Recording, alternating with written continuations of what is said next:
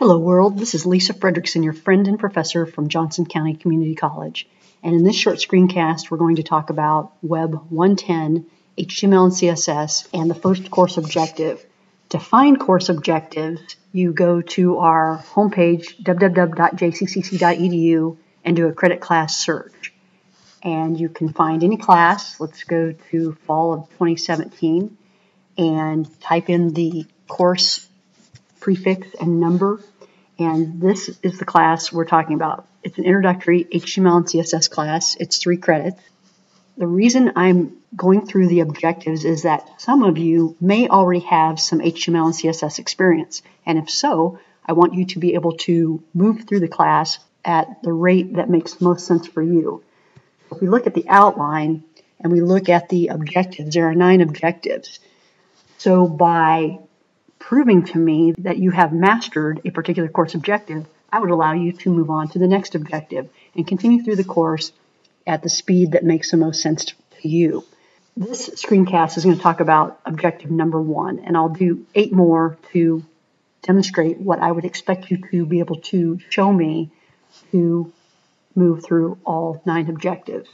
But for this first one, we're going to explain how to create sites that are compliant with current W3 standards in web development. If you look further after the objectives, you'll see the content outline and competencies. So these numbers in our objectives match up with the outline. So you can get more detail on what that objective means by just looking at the outline. And here would be the details that I'm looking for this first objective. And they're under the general title of web page building blocks. You need to be able to develop web page files, describe W3C standards, discuss Section 508 of the ADA and how that affects web page design, write source code, and then describe web page elements, attributes, and values. So let's go through those real quickly. Develop a web page file. I really don't care what editor you use. I like to use Notepad++ when I'm teaching Web 110 because I'm on a Windows machine.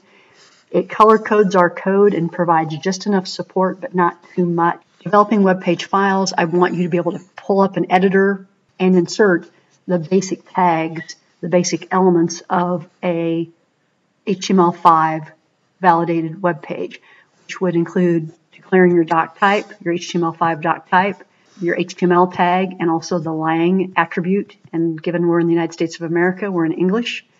I want you to know you have the head and the body section, and within the head, the title tag is required for validation. The meta tag that declares the character set is required.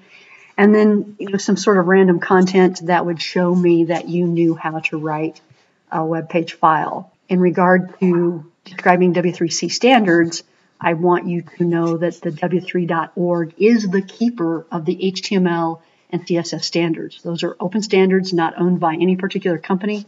You can either get there by W3C.org or it redirects to W3.org. For Part C, discuss how Section 508 of the Americans with Disabilities Act affects web page design.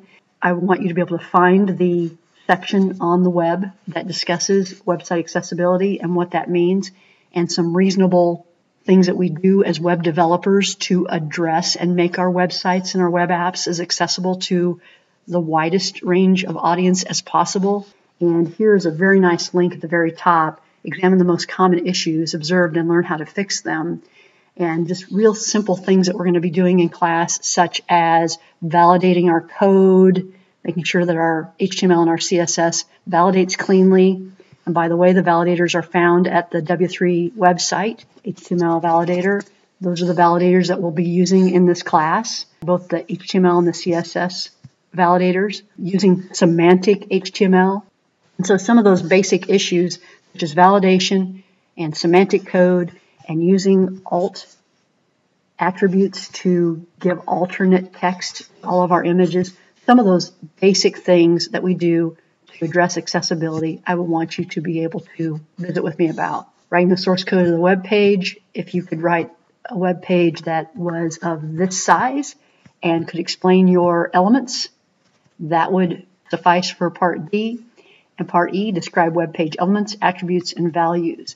Elements, attributes, and values are just the basic HTML vocabulary that we must have to pass that first objective. Of course, an element is more commonly called a tag, but everything from the opening tag through the content through the closing tag is actually the element. Some elements, such as the image element, do have required attributes because they need a little bit more information in order to render correctly. And in this case, we have an SRC attribute with this value, because that's where my picture is located, and an alt attribute with this value, which describes my image. And when I run and render this page, that's what we've got so far. So that's it for Objective 1. If you can and accomplish those things, then you passed Objective 1 and you're ready for Objective 2. Thank you.